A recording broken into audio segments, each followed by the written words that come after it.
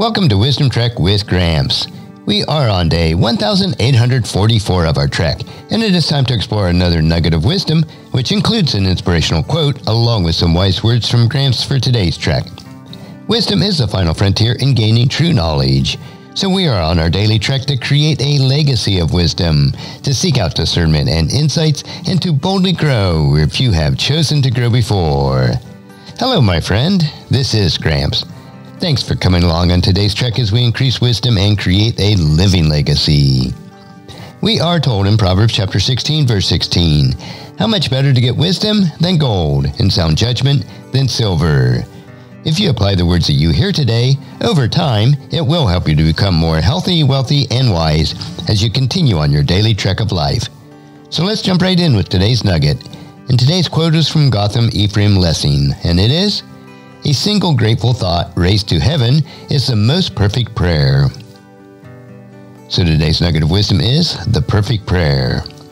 God certainly wants to hear all of our prayers and petitions that we offer up to His holy throne, so we should never hesitate to come boldly into His presence with all of our requests and needs. But one type of prayer that we often overlook is the prayer of a grateful praise for the untold and eternal blessings and grace in our lives. You could say that the outpouring of our hearts in thankfulness to God is the most perfect type of prayer. Even when we suffer hardships and trials, there is much to praise God about during those difficult times. God will certainly give us the strength that we need to endure anything that comes into our path of life. During those tribulations, we can be purified and drawn closer to Him as His imagers, showing forth God through our lives.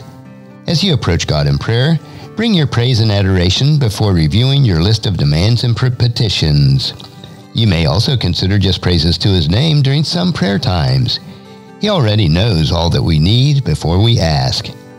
Listen to this song of praise from King David, found in Psalm chapter 63, verses 1 through 8. "O God, you are my God. I earnestly search for you. My soul thirsts for you. My whole body longs for you in a parched and weary land where there is no water. I have seen you in your sanctuary and gazed upon your power and glory. Your unfailing love is better than life itself. How I praise you.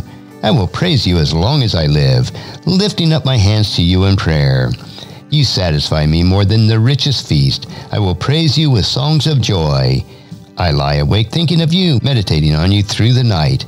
Because you are my helper, I can sing for joy in the shadow of your wings. I cling to you. Your strong hand holds me securely." And as you ponder this nugget of wisdom for yourself, please encourage your friends and family to join us and then come along with us tomorrow for another day of Wisdom Trek, creating a legacy. If you'd like to listen to any of the past 1,843 treks or read the Wisdom Journals, they are all available at wisdom-trek.com. And I encourage you to subscribe to Wisdom Trek on your favorite podcast player so that each day's trek will be downloaded to you automatically. And if you'd also like to receive our weekly newsletter called Wisdom Notes, please email me at guthrie@wisdom-trek.com. And thank you so much for allowing me to be your guide, your mentor, but most importantly, I am your friend as I serve you through the Wisdom Trek podcast and journal each day. And as we take this trek of life together, let us always live abundantly, love unconditionally, listen intentionally, learn continuously, lend to others generously, lead with integrity, and leave a living legacy each day. I am Guthrie Chamberlain, reminding you to keep moving forward, enjoy your journey, and create a great day every day. See you tomorrow for more daily wisdom.